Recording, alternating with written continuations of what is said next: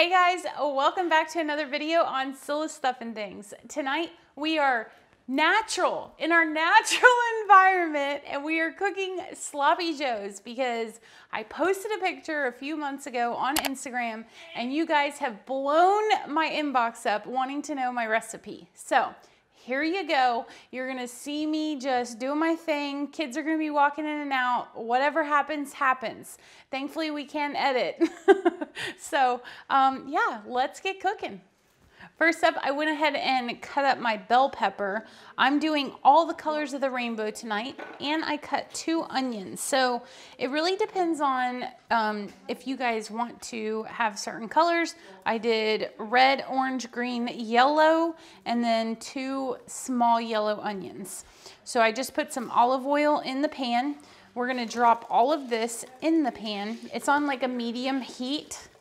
And we're just going to saute this. We're also gonna add some garlic. Now don't be judging me on my garlic. I do buy the already minced garlic because, you know, it saves time. And it's just as good. So that's what we do.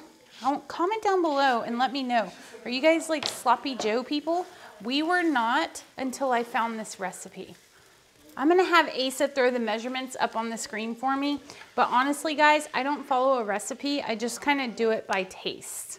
So you will see me later on, I will adjust according to taste on my end. So you can omit or add anything you would like. So we just need to let this cook down some, and then we will throw our ground beef in here. So tonight I'm doubling our recipe because we have 6 of us here, and then my in-laws might stop over for some dinner. So I have 2 pounds of ground beef. I got lean because we're trying to watch that figure. Not really, that's all they had. Sounds good though. But we're gonna take our 2 pounds of ground beef. When you have helpers that wanna come in the kitchen, you have to put them to work. You gonna stir? Come here. Can you come stir this? No? Okay, well, you can't grab anything. Pro tip, in our kitchen, I'm using bell peppers and sweet peppers tonight. Abby loves these, so I just set them out on the counter. So when she walks by, she doesn't steal my food. So she has these ready for her. Alrighty, we have our meat is brown. We went ahead and drained a little bit off. It wasn't a lot because it's lean. Now I'm going to add in some tomato sauce. Now, like I said, I was doubling this recipe. You're gonna use about 8 ounces for 1 batch. I'm gonna use 16, so. I gotta know, are you guys a hand can opener user, or do you have a automatic? Is this an automatic one? I don't know what they call it. So you're just gonna pour that in there. Looks about right. Then I'm gonna take a little bit of tomato paste. That much. And we're gonna mix this around and see if we need to add some more of anything so far. Yeah, see, I wanna add more tomato paste. I mean, tomato sauce. I'm adding the whole can. That's why I said I don't follow a recipe. This is my recipe, the way I like it. And then start putting in your seasonings. So we're gonna use Worcestershire. We are gonna use mustard, the real stuff.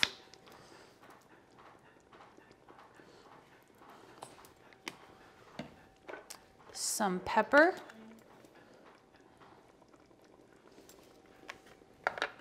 Red pepper flakes. Not a lot, don't get crazy, especially if you have kids.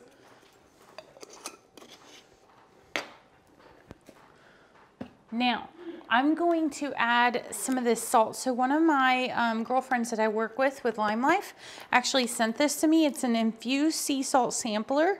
I will link it down below. I'm pretty sure she got it off Amazon, so I'll link it down below.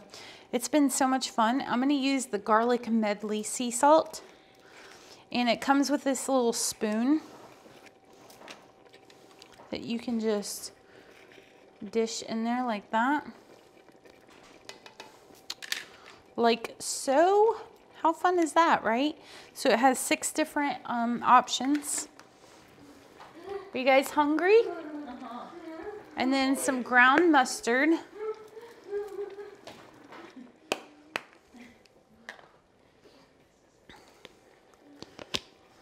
Granulated garlic. Now, you have to put in your brown sugar and your ketchup. That's what makes this so different. I bought a brand new ketchup. So there we go. Again, I'll have Asa kind of put the lax ingredients or measurements up. Brown sugar, probably about 2 tablespoons, like that.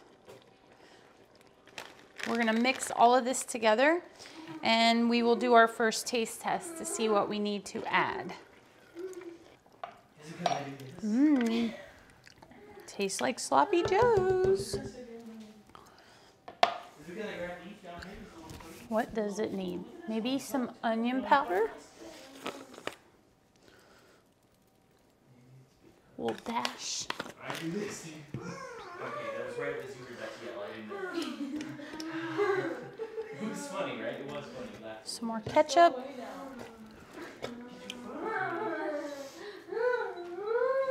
We're gonna drop that heat down. Okay, I'm gonna rinse my spoon. Ketchup is throwing me off. Why? I don't know. It's just throwing me off. Also goes in sloppy joes. You didn't know that one in sloppy joes? You're ruined, aren't you? No. Come on. Oh, it's good. Don't display me as a picky eater. I'm not a picky eater. Summer's family's like, oh, she's a picky eater. I'm like, not anymore. If she was before, she's not now. I haven't lived at home in almost 5 years. I've been doing life, but my mom's like, you sure you want to have that on your sandwich? I'm like, woman, I got this. Now, Paige is my picky eater this week, right, Paige? Yes, ma'am. And she's like, and I own it. I'm proud of it. I am who I am. I am who I am. So those are all of my ingredients. I mean, now you just let it simmer and get happy. Oh, we haven't heard that in a while. Let it get happy. You could put a lid on it if you want. You don't have to put a lid. And then you're just going to put it on. I like to typically get the buns from the deli or the bakery, but they didn't have any this week. So I had to grab these, which these look fun. They're like honey buns. Not the sweet honey buns, but just honey hamburger buns. So you could do it without a bun if you want. You could do it open face and have like 2 separate sandwiches almost, where you put it on both sides. There's just so many options, you guys. So that is my sloppy joe recipe. That's it. All right, so this is where you can do what you want to do. We're gonna do open face both sides. Take your sloppy joe mixture and go over the top. You probably need a different serving spoon. Abby's so excited. She loves this. Our microwave is spazzing out. Okay, this is Ace's plate, so we're gonna go a little extra. Give him a little extra loving. And then he likes cheese on his. So I'm just gonna take a little cheese. Get fancy with it, like that. I made a salad. I'll probably be the only one to eat the salad. And then we have corn. So it's kind of a weird combination, but you know, comment down below, what would you have with it? Probably French fries is like a good thing, maybe hash browns, but that's what we're having. So thank you guys so much for joining us. Let me know, did you like this kind of video? It's kind of laid back, you know, family's here. But if you haven't subscribed, go ahead and do so, and we will see you next time. Bye, guys.